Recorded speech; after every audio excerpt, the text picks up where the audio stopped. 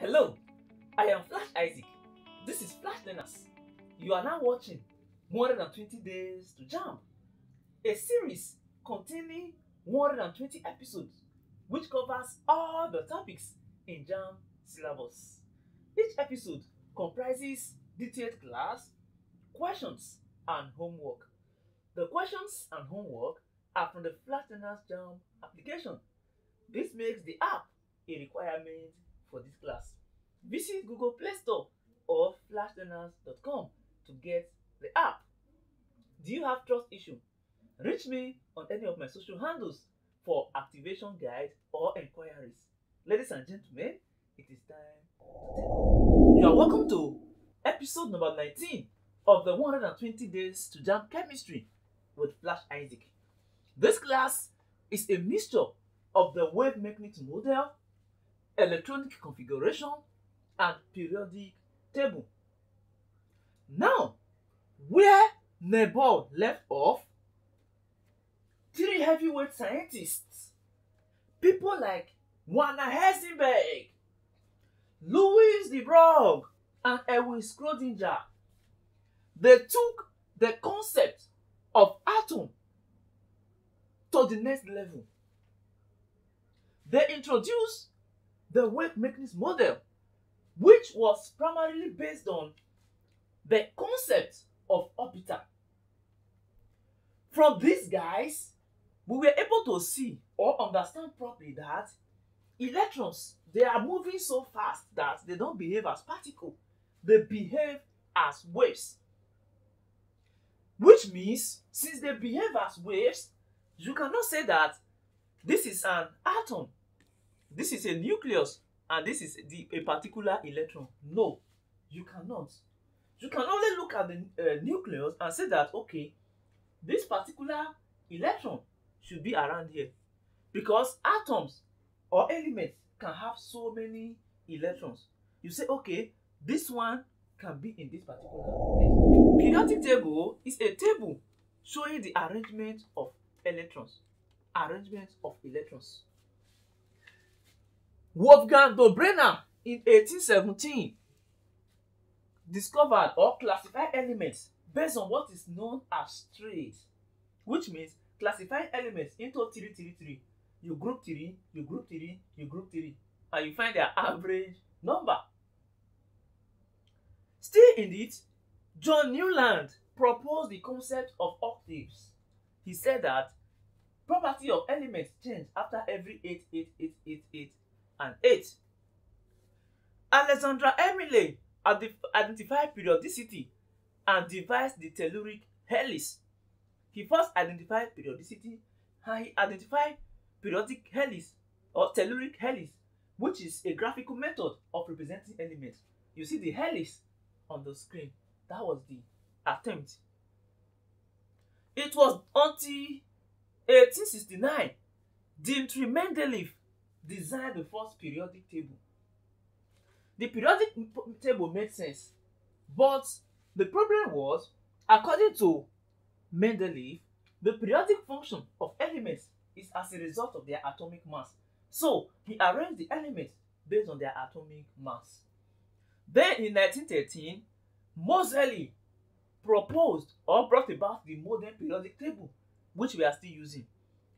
In his study of the X-ray spectra, he discovered that the periodic property of elements are a function of their atomic numbers, not atomic mass, as Mendeleev proposed.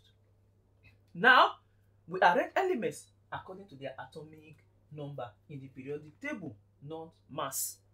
Which is to say, Henry Moseley discovered atomic numbers. Yes. Then, what is periodic table? Periodic table is therefore table showing elements according to their atomic number.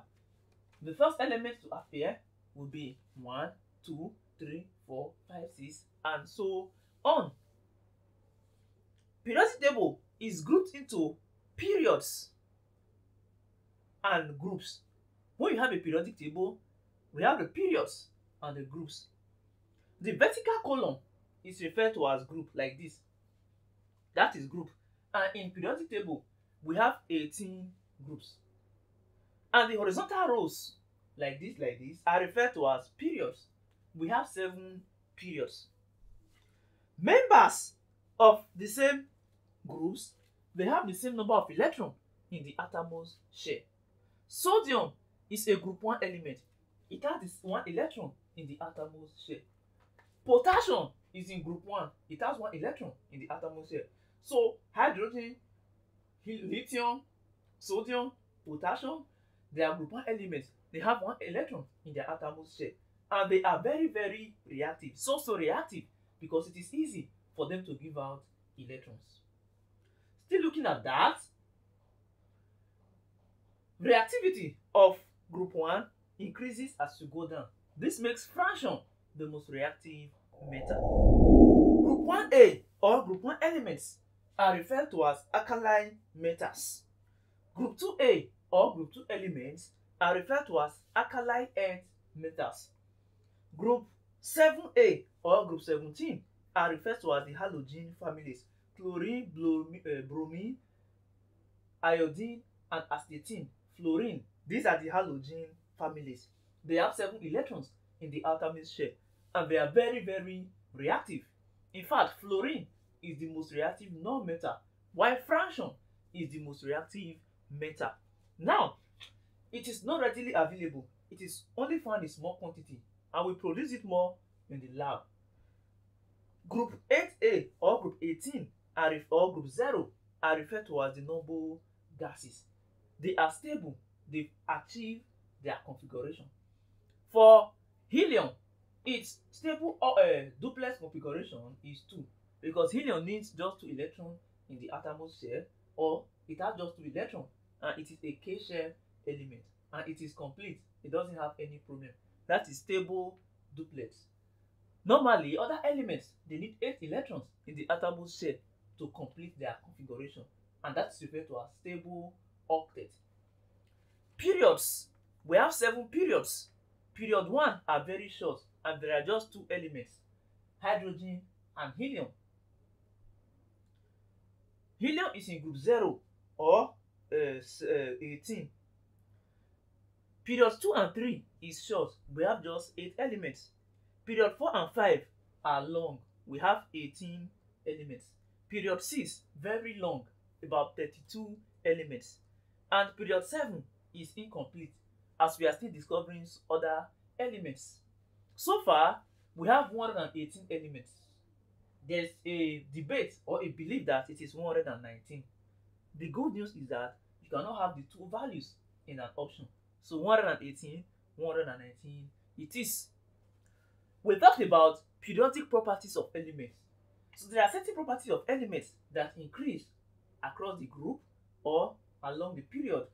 So what are these properties? Now, the periodicity of atomic properties are ionization energy, atomic radius, electron affinity, electronegativity, and electropositivity. Ionization energy is the amount of energy required to remove an electron from an atom. Each atom has electron in outermost shell and inside and the other shells. To remove electron from an atom, you need energy.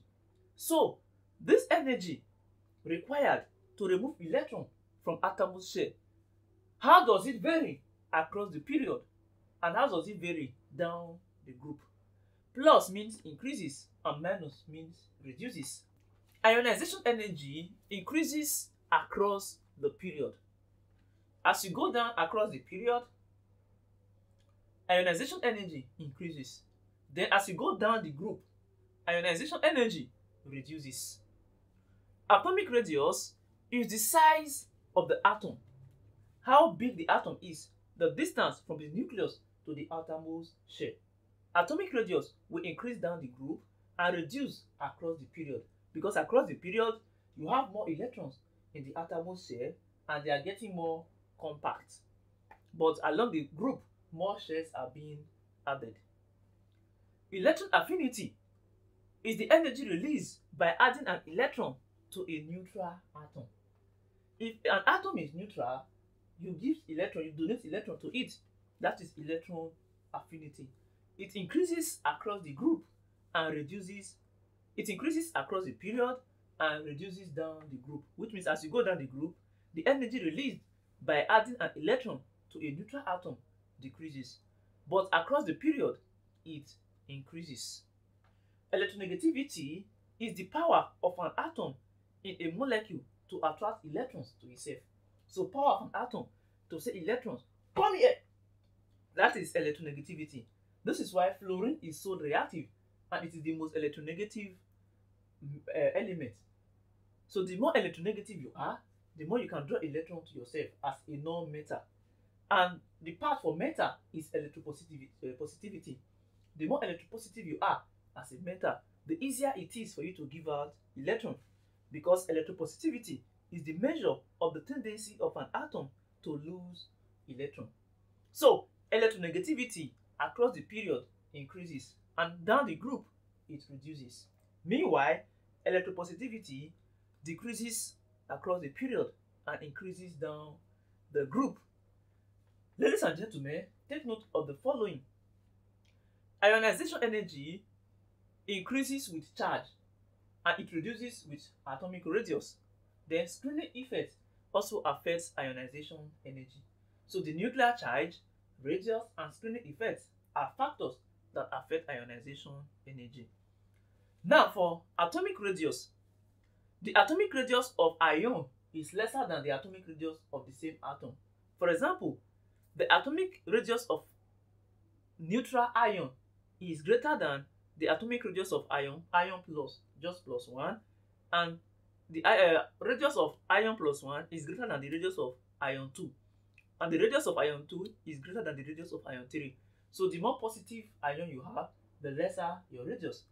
Meanwhile, for negative ions, the ions, they have bigger radius than the atom. Sulfur ion has a bigger radius than sulfur atom itself. And let's take a look at some questions. The first question here says, group 1A metals are not found in free nature, in nature because they are very reactive and unstable. Of course, you are in group 1, you have just one electron in the atom's shell. You can easily give it out and you become very, very reactive. The stability of the noble gases is due to the fact that they have doublet or octet electron configuration. Doublet, 2 in the atom's shell, helium, it is complete. The others, once you have the complete 8 in the atom's shell, you are stable. That is noble gases for you. Option B is the correct option. The ability of an atom to attract electron to itself is called electronegativity. That is the ability of atom to attract electron to itself. And electron affinity is the energy released by adding an electron to a neutral atom in the gaseous state. Then electropositivity measures the tendency of an atom to lose electron. With that, we come to the end of this episode. In the next episode, we shall be looking at electronic configuration and shape of molecules.